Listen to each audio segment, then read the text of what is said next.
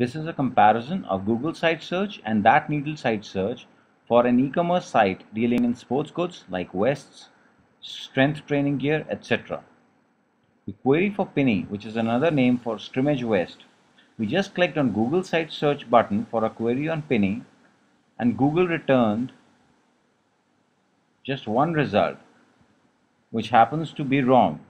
As you can see, this is the feedback page that contains the word pinny. Now on this sports site, there are other product pages for pinnies, and we just clicked on that needle site search, and as you can see, it returned 5 results, all of which are related to pinnies. We clicked on the top result,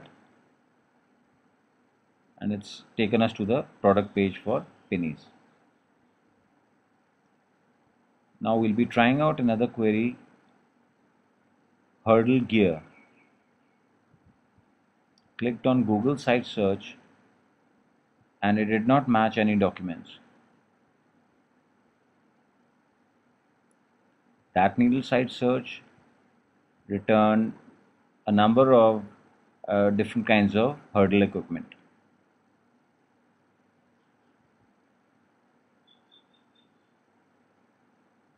Now we'll try out one easy and a popular query, return policy.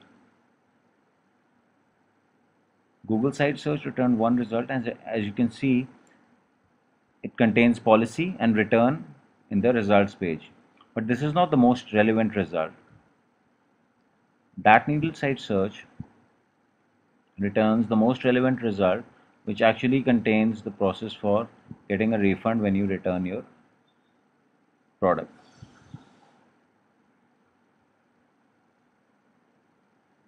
We can try out another query.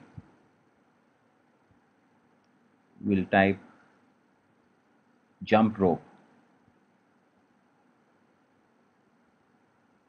and Google search does not return any documents. That needle site search, as you can see, returns a variety of skipping ropes. There are numerous other queries where that needle site search outperforms Google and any other custom search.